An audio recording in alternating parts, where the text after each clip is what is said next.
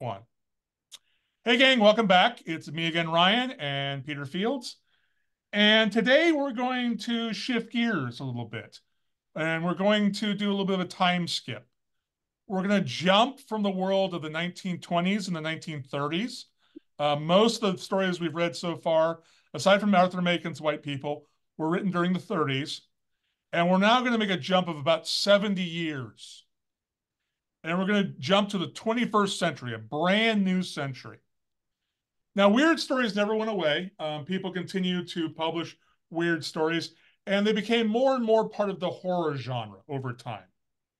And what's interesting is in the beginning of the 90s, but moving in mostly really coming to fruition, coming to bloom, so to speak, in the early first 10 years of 20th century. The The 21st century. 21st century, the knots or whatever we're going to call them, the zeros, whatever you want to call the The first 10 20 years, odds. The 20 the odds. 20 aughts, is that what they call it? Okay. You see this new embrace of the weird. Something comes that's called the new weird, where basically a whole bunch of different writers start looking back at the Lovecraft stories, looking back at the Lovecraft circle, looking back at the Cthulhu mythos, and updating it for modern audiences, and saying, again, at this point, and I remember doing this as well. I remember novels being written in the 70s. As you mentioned, Stephen King wrote novels, Neil Gaiman wrote novels and stuff like that. But for the most part, these novels were all sort of horror or mystery adjacent type stories. And what's interesting about what we're going to call the new weird, and that's what it's called, the genre is actually called today, is it's saying, no, you're misunderstanding.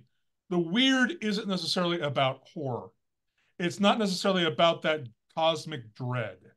It's also about that cosmic wonder. And that's something that's been lost in these 70 years. And we're going to bring that back. We're going to retell the weird stories. We're going to put a modern twist on it. We're going to reject some things from the past, and we're going to reinforce other things from the past. Yes, the new weird. Quite possibly, if we're talking about the 20 odds, the first 10 years of the 21st century, if we're talking about that period of time as the beginning of the new weird, then Shoggoths in Bloom. Shoggoths in Bloom is perhaps the most important story out there in the new weird. It does so many important things that we associate with the new weird. Again, as you remember, right, we were talking about a progression here. We were talking about starting with Arthur Machen and the White People and the idea of the patriarchy and the fact that change is coming. The weird is out there, and we must be on our guard, and we must strike down the weird whenever it pops its head up. We then move into Lovecraft, who says, yeah, we need to protect against the weird, but guess what? It's already too late. We're already part of the weird. And then we finally come to C.L. Moore, who says, well, maybe we can use the weird. Maybe the weird will empower us. And one of the things that me and Peter have found out about the new weird is the new weird is not only saying that the weird changes us, but it's also saying we can change the weird. Mhm. It's saying that it's not a simple revolution. It's not a simple overthrowing of position from from from master and servant to servant and master. Is a blending of ideas, blending of understanding, blending of things that changes both of the things. You end up with both the normalization of the weird becoming normal, but at the same time, the Right. weird also empowers us and gives us new avenues for change and new avenues to become something that hasn't been seen before. Um, you're you're already using some of our terms that are important for the new weird. Normalization. Normalization of the dreadful, the oddful. The oddful? Thoughtful. The normalization of what we normally would consider just horrifically awful. Okay. The normalization of it, the taming of it. Okay, and in Shoggoths in Bloom, we're talking about the most horrific story in the Lovecraftian canon, and that not we're talking about the most horrific creature in Lovecraft, and that is the Shoggoth. The Shoggoths were created by the Elder Things, the great old ones, the first alien civilization, okay, to colonize the earth. And they did this in pre-Cambrian times. We have to go back millions and millions of years ago, 50 million years ago, maybe 150 million years ago. And the Cambrian, I think, is elder, like 400 million, actually, Peter. right. And in other words, the elder things, the great old ones, came to our planet before there was any life, and they're responsible for every life form on the planet, including these slaves that they created, these gelatinous protoplasmic characters, these monsters who could do the heavy lifting of their civilization. Okay, and they were called Shoggoths. Okay, and the Shoggoths developed a high intelligence. They at first they were simply telepathically connected to the old ones, the great old ones, but ultimately they developed language and they imitated their masters to the point that they rebelled at one time, okay, and they had to be put down. Okay, they had to be subdued by the great old ones. So here we have in Elizabeth Baird's stories the Shoggoths, okay, but not the original Shoggoths. Professor Harding is aware that the the Shoggoths, okay, the Shoggoths that he's examining now off the coast of Maine. Okay, these Shoggoths belong to a genus species. It's Oracupoda horribilis, but it's not Oracupoda, okay, antediluvianus. Okay, antediluvianus. Okay, that would be the primordial Shoggoths, but it's not them. These are a different, more evolved Shoggoth. And so one of the mysteries of the story, Shoggoths in Bloom, is how can these creatures be more evolved when they don't die? Okay, because Professor Harding has a very strong suspicion that these characters just keep going on. Okay, so how can they evolve if we don't have generation upon generation, thousands of generations, millions of generations? How can they evolve when we're talking about individuals? And yet apparently they have. And I want to highlight something that Peter kind of mentioned in passing. Again, we're talking about the normalization of Shoggoths. With the old weird, with Lovecraft, the Shoggoths were this undescribable horror that would drive you mad from just looking at them. They're beyond the comprehension of mankind. They are this thing that we will never understand, and we must destroy it at all costs. And with the new weird, you're saying, no, we can classify them, we can study them. The rules are different, but they're still rules.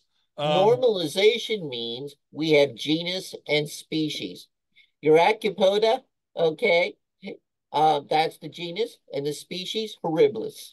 Okay, that's the particular surf variety of Shoggoth that Professor Harding is examining right now.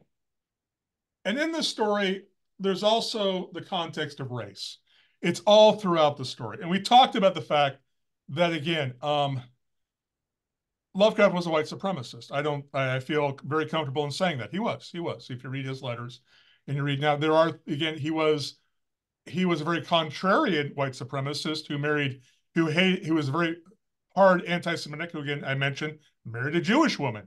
It was one of those guys that it was more like he was theoretically a white supremacist, but when it came to actually treating people right, he was very much like, oh no, you don't abuse people, you don't hurt people. But yes, the white people are the best people. Again, very contrarian individual. But in this story, we get that rejection of racism. We get it in actually a very, very interesting way too, because a lot of Lovecraft stories and a lot of the old weird stories are about this idea of the rise and fall of civilizations. the idea that, and again, we see that with Call of Cthulhu, specifically with the rise of Raleigh coming out of the sea and then sinking back down again. It's all throughout many of Lovecraft's stories. This idea that civilizations will rise up and then they will fall back into barbarianism. One of many of the Lovecraft writers, such as Robert E. Howard, also wrote about these type of stories all the time. It's a very common theme. And what's interesting about Bear's story is it's sort of a rejection of that idea of that cyclic view of nature. Because as we know from all of you who have read the story, and you've all read the story, haven't you? That there is a decision to make whether or not Professor Harding is going to become the master of the Shoggoths and use them to right the wrongs he sees in the universe, to right all the racism wrongs in the universe. And he ultimately rejects that. And why does he reject that? Because that's falling back on the old ideas of the master and the servant. And he wants to go beyond that. He thinks, again, if he knows that even if he destroys the Nazis using the Shoggoths, it will not end the problem. It will just continue the cycle of destruction later on. Uh, Boy, excellent. Yeah, we cannot help but engage in a little bit of a spoiler here.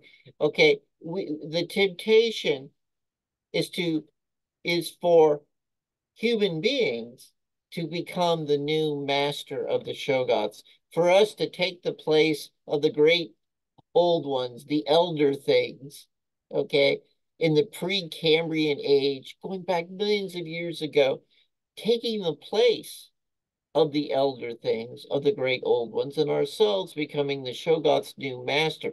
That's the temptation that the Shoggoths put directly in front of Professor Harding. Command us. We are born to be servants.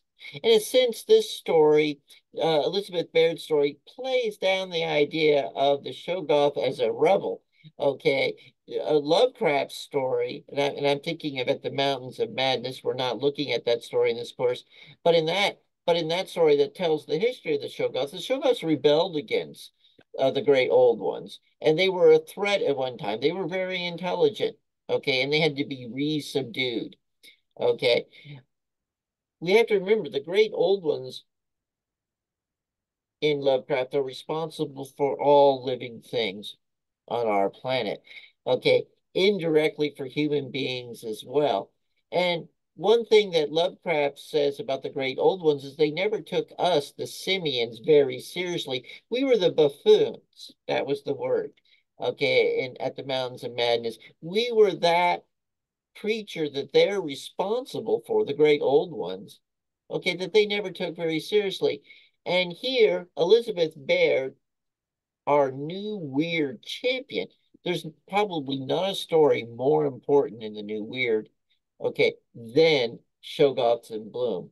Okay, in this story, we have a marginalized victim of bias and prejudice. Okay, Professor Harding is very conscious of the anti-Semitism in Europe, very conscious of that because of the segregation in America. Okay, it's very conscious of marginalization, okay, due to racism. And in fact, there's a tension between Professor Harding and the owner of the boat, Bert Clay. Okay, there's a tension there until we learn that Bert Clay's lineage, okay, he comes from a family that participated in Vermont, okay, in the Underground Railroad, even though our story is set on the coast of Maine. And so race is prominent. And here we have Professor Harding, okay, Professor Harding, okay, a Black professor, very conscious of race, okay, very concerned about the rise of Nazism. And the Shoggoths give him the opportunity to command the Shoggoths. And the Shoggoths literally could take over the world. The Shoggoths cannot be defeated. Their status, okay, in the weird, okay, is at the top of the food chain. Okay. And yet what Professor Harding ultimately does is really important for Elizabeth Baird and the new weird. Break the cycle. A lot Break of the the cycle. a lot of the white supremacist fears that especially Lovecraft was a victim of to some extent. He was raised as a white supremacist. Is the idea that if we give minorities power, then we will become the unpowered minority. The white people will become the oppressed people of the world, and that's why we must put down all the other races. And Elizabeth Bear's saying that's nonsense. She's saying that's absolute nonsense. The idea that if we give people of color, if we give women power, suddenly it will be the white males who are going to be the oppressed people of the world. And I So think let, that's let so let's review New Weird. New Weird is self-aware. Okay. It's not naive. It knows what it's doing with the weird, with the Lovecraftian weird. It even directly repeats important motifs of the weird we associate with Lovecraft, like Shoggoths. Okay. The weird, no, the new weird normalizes the weird to the point that we have genus and species now when we're talking about Shoggoths. The new weird empowers the weak. Okay, the outside become the inside. The servant becomes the master. But we're not going to repeat cycles. Okay, the cycles of primordial history over millions and sometimes hundreds of millions of years is that today's slave will be tomorrow's master. Okay, the victim will be the monster, and they just take turns. That's actually a white supremacist argument, implies Elizabeth Bear, and we're going to fight that. The new weird is going to say that those are not the only choices. another aspect of the new weird also is getting the idea not only does the weird change us, but we also change the weird.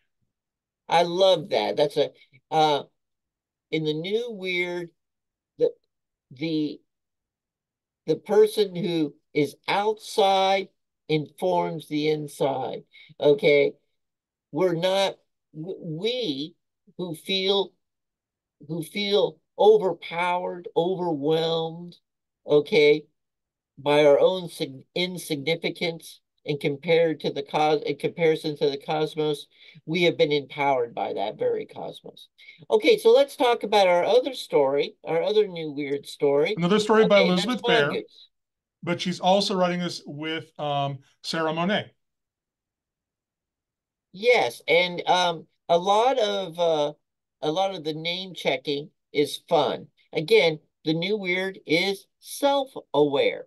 It knows what it's doing, and part of its fun, okay, part of its play, as they would say today in post-structuralism, the way it plays, okay, There are is a that lot of Easter eggs in this story. right. From It wants us to connect with other stories. And in particular here, we're connecting with Lewis Carroll, okay, and Jabberwocky. We're connecting with, for instance, the Bandersnatch. The Hunting of the Snark, yes. Okay. We're connecting with a story called The Hounds of Tindalos by Frank Long. It's one of his stories that he wrote. He was one of That's the right. Lovecraft Circle. That's right.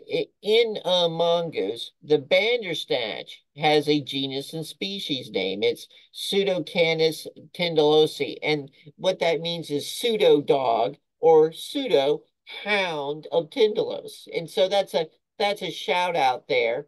Okay. It seems a little bit obscure, but it's a shout out to one of the stories that inspires Monet and Baird. Okay. And And this is that's the again, hound this of is a Tindalos. this is a culmination of what Lovecraft himself was trying to do. He was trying to encourage people to borrow ideas and concepts that other writers had done. And but this time it's done much more in a meta type of way of doing it. Because it's not saying this is part of the Cthulhu mythos. This is saying we're aware of the Cthulhu mythos. We know that we're talking about the Cthulhu mythos. And we want you to, we're going to play around with it. We're going to give you some Easter eggs, some fun. We're going to name check the Cthulhu mythos and the weird, and just to give you guys a little bit of a thrill of saying, "Oh, I read that story."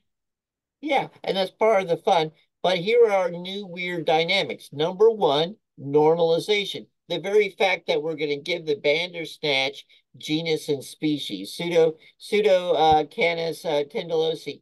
Okay, we're giving it genus and species. One thing that Mongoose does is it gives us cats and dogs. Okay, Bandersnatch is the ultimate hound or dog. But, okay, our protagonist weird creature is the Cheshire.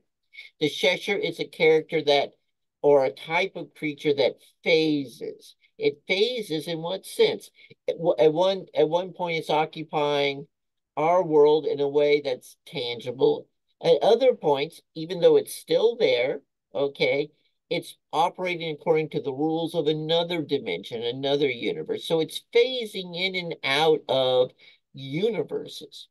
Okay, and it's the very nature of a Cheshire to do that. And then we were talking about this earlier, Peter and I, and it's interesting because this kind of parallels the normalization of science fiction ideas as well. Because back when Lovecraft was writing, this idea of this other dimension that's beyond time and space was seen as this horrific monstrosity that no one could fully understand or comprehend. Nowadays in science fiction, we call it hyperspace. And we have it's a way for our spacecrafts in Star Trek or in Star Wars to go faster than the speed of light. It's become, again, this normalization of these weird concepts, which are now seen as almost tropes, as almost seen as something that's almost expected to be in the story. The uh the Cheshire, okay, uh Israel Irizarry, our protagonist, our human protagonist, has a partner in his pest control business. Okay. And that's his Cheshire Mongoose. And Mongoose is a character who has tendrils, a very Lovecraftian character. Feline in a way, but not really. A cat, I guess are we to imagine a kind of Siamese cat on top of Israel's head with its tail under his chin? Perhaps we are in a way until we realize we're talking about, okay, a character with tendrils, octopi tentacles.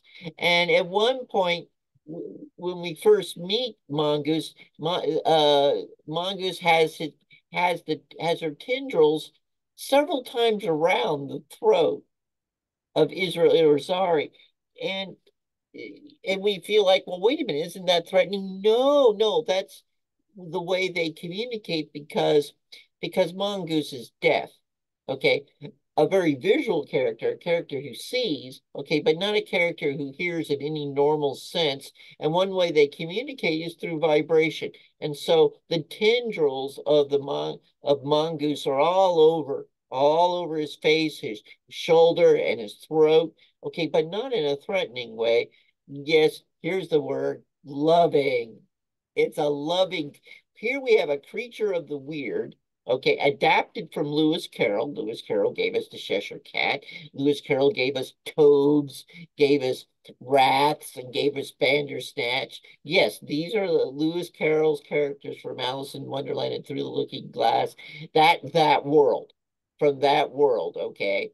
Uh, but at the same time, okay, we're not to be afraid of Mongoose. Mongoose is lovable, okay, and as a predator, okay, in the food chain, can be used to engage in pest control, to control for the rodents or the vermin of space. Okay, and these are the toads, these are the rats, and if you don't control for toads, TOVES, toads and rats, if you don't control for them, you're going to invite across time and space a creature that is all powerful and will destroy everything, and that's the Bandersnatch. And it's interesting because, again, Sarah and Elizabeth, and I'm going to use their first names, doing something interesting here. They look back and say, there's no difference between C.L. Moore's Black God Kiss and Through the Looking Glass. They say that one of the things that it seems like the weird has lost is that sense of whimsy. And by the way, Lovecraft did write some whimsical type stories. He was influenced by another writer called Lord Dunsany, who wrote very whimsical, weird stories. But again, I think the new weird has looked back and seen this this more and more of the weird being dragged into the realm of horror. And they're saying, no, it can be whimsical. It can be a loving story. It can be a positive story. It doesn't have to be, we don't have to face the weird with dread, as we keep saying. We can face it with optimism. And again, we've talked, I think I mentioned the idea of nihilistic optimism. It's that idea that once the old has been destroyed, it's not the end. It provides us instead with a blank page or a blank canvas on which we can create the new. And we'll end it there. Next time we meet with you guys, we're going to start talking about a new book. We're going to be talking about Lovecraft Country. If you haven't guessed yet, it is directly about Lovecraft. It is, again, one of those very self-aware stories of the new weird that tries to address the old weird as well. See you then.